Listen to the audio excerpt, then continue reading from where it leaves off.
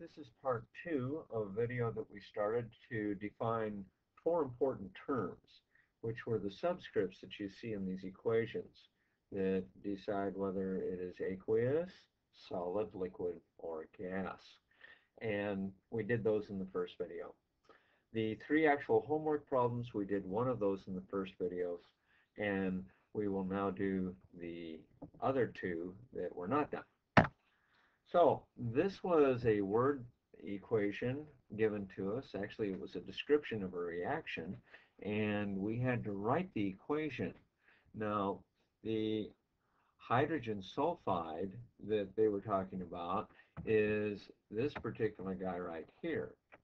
And hydrogen sulfide is, in this case, being mixed. And because it's being mixed, I was assuming that we were going to have an aqueous kind of a deal here. So what's going to happen is you will see aqueous here. And look at the aqueous you see right down here. And that means that it's going to form ions in the water. Now, iron 3 bromide. Iron is a 3 plus because that Roman numeral 3 indicates the charge on the iron.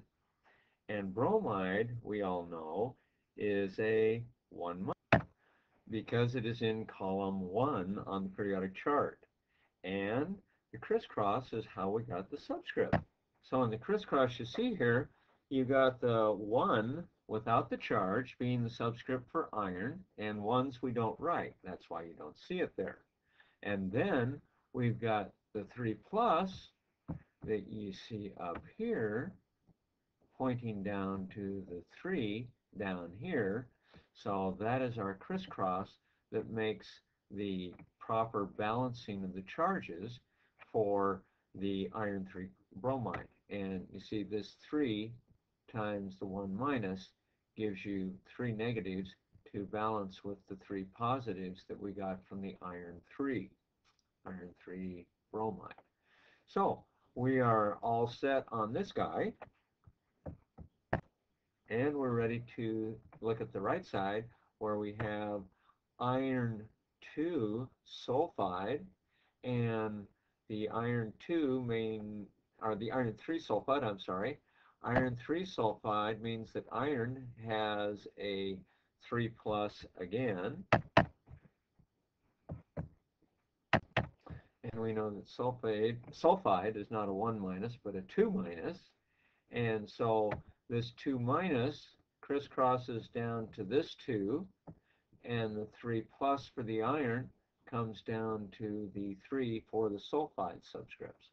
And now 3 times 2 minus is 6 minus, and 2 times 3 plus is going to be 6 plus.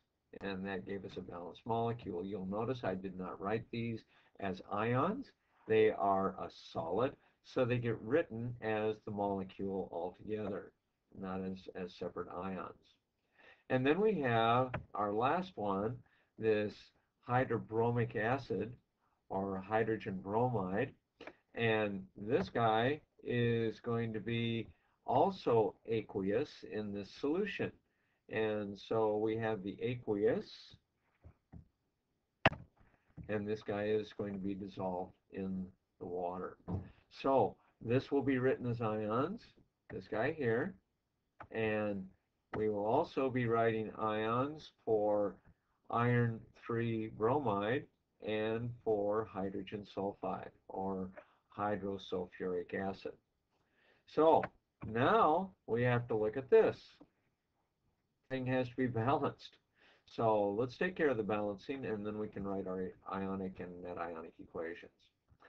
I look at hydrogen over here, and he has a subscript of 2, and I look at hydrogen over here, and there's just 1. So we need to put a coefficient out there of 2. And the 2 is written as a coefficient and not a subscript, and that gives us 2 hydrogens. Now we also have 2 bromides. Now let's get the bromide set, And the bromide is going to have to balance with this bromide has to balance with this bromide, okay? And we've got a 3 here, but there's 2 over here. So we can kind of have to do the crisscross.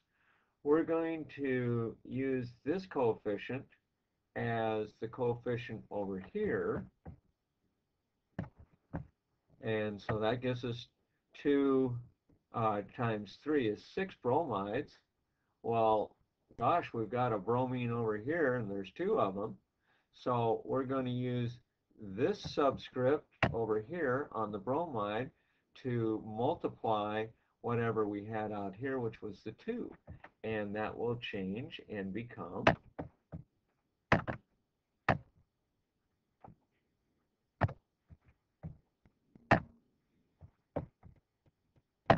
6. So now we have 6 bromides, and 3 times 2 is 6 bromides on the left.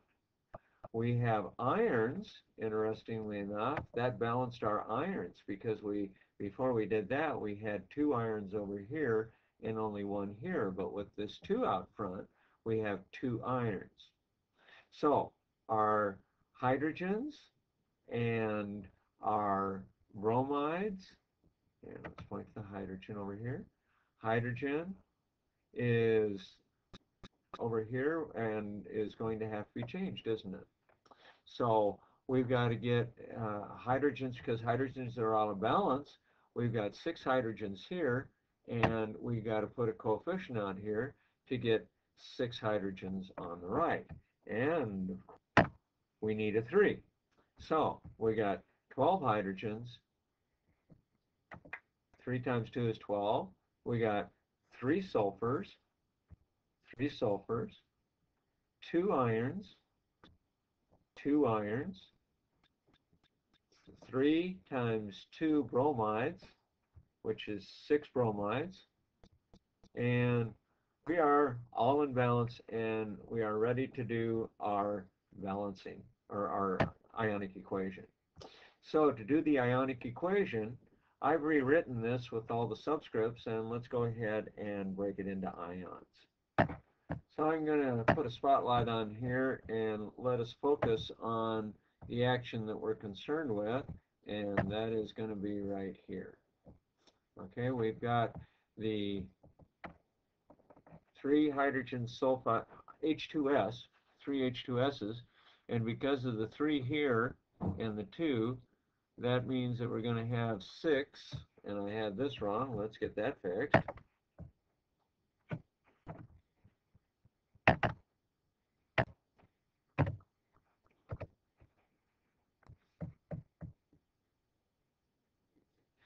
And now we have the right number of hydrogens. And as we look here at the sulfur, and let's just do the point. I don't think that spotlight's going to work too well for us. Anyway, 3 sulfurs, and so we have 3 sulfurs down here, and that is written as an ion. Next, we're going to have the 2 irons, and so we're going to need a coefficient down here of 2, and we're going to separate those guys out. So now we have a total of 2 irons. Oops, let's get a hold of this guy. Okay, we got 2 irons with a 3 plus, and we have 6 bromides, but I didn't put the charge out there. Let's fix that. Okay, there's our charge. And so now you can see we had up here 2 irons and 2 irons. Up here we had 2 times 3 bromides, which gives us 6 bromides. And now we're ready to go over to the other side. The iron 3, the iron 3 sulfide that we have here is the solid, and that doesn't ionize, but we are going to have to ionize this guy. So let's go ahead and pull him apart and make sure that we remember that we have the 6 up here, and so we're going to have 6 hydrogens and 6 bromides. Here we go. And now you can see the 6 hydrogens and the 6 bromides. And now we are ready to do our net ionic equation, which is going to be put down here. This was the ionic equation here, and now we're going to do the net ionic. Okay, to get the net ionic equation, essentially what we need to do is we need to make sure that we have this guy, the one that is the solid, and the things that make it up, because everything else is going to be crossed out. So let's look at it. We've got 6 hydrogens on the left, and we have 6 hydrogens on the right. We're going to cross those guys out. We got 6 bromides on the right, and we have 6 bromides on the left, or 6, bromides on the left, right there. And what we have left is just the sulfurs and the irons. And you'll notice that the coefficients of the sulfur and the coefficient of the iron are what we have for the subscripts here. And that means that they'll be in balance. So we just go ahead and do our crossouts now. We've done the crossouts by crossouts. Now we'll just get rid of all those crossed out things, and we'll be left with the net ionic equation. Now, with everything superfluous gone, the net ionic equation is 3 sulfurs, 2 irons, and those come together to form 1 iron sulfide. Now, unlike the last one, you'll notice that I have these in reversed order simply because of the way they were in the ionic equation. If you like, you can reverse those because it won't matter. The important thing is that we have 3 sulfurs over here and 2 irons over here, and we're a done deal. Okay, this last equation is going to go pretty quickly. Basically, we had a balanced equation already written out with this with all the subscripts, and we are ready to rock and roll on making our ionic equation. So we'll start with the H3PO4, this guy right here, and we're going to take that down and break him up. So we're going to break him into his ions, and you see we have 3 because of this subscript here, which becomes a coefficient out on the ionic equation. 3 hydrogen ions, which have a 1 plus, or 1 minus. Oh, they do have a 1 plus. Whoops, I got that wrong. Let's fix it. So now we have a 1 plus here, and we have the 3 minuses over here on the phosphate ion. And now let's focus on the rubidium hydroxide. Okay, there's going to be 3 of these rubidium ions and 3 of the hydroxide ions. Hydroxide goes from here to here. It's the OH. And so let's go ahead and uncover those. We got 3 rubidiums, and that rubidium is 1 plus. And then we have 3 hydroxides, and that baby is a 1 minus. So now we have taken care of the left side of the equation. As you can see here on the right side of the equation, we have our water, and there's 3 of them, and the L tells us it's one of those, the G, L, and S.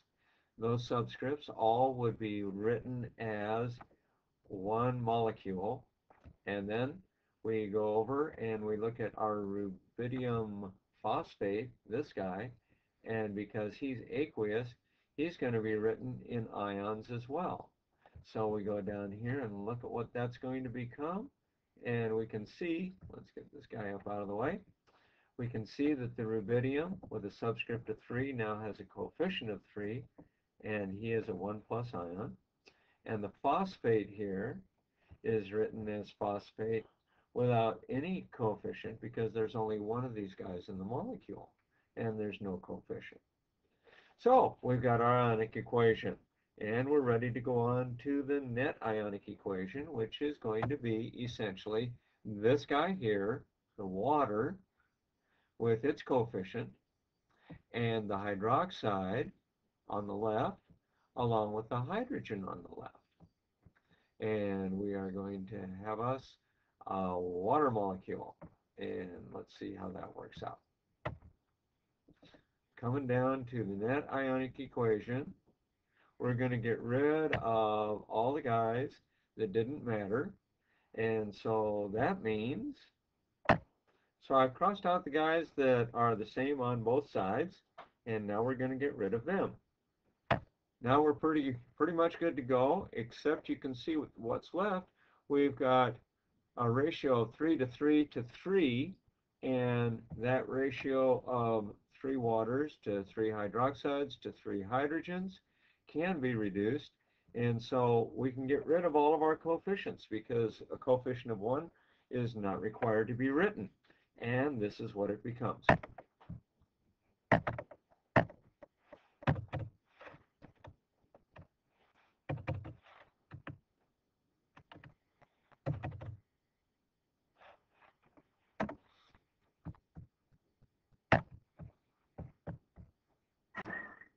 And as you can see, what we have is hydrogen, one of them, hydroxides, one of them, and water's one of them.